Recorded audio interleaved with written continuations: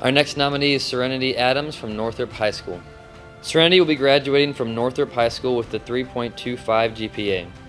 At Northrop, she was a member of the varsity women's soccer team and led it all 4 years. Cerenity will be attending the University of Indianapolis, where she plans on studying business and criminal justice. Cerenity has worked with PSM Performance the last 4 years as a member of Fort Wayne Sport Club.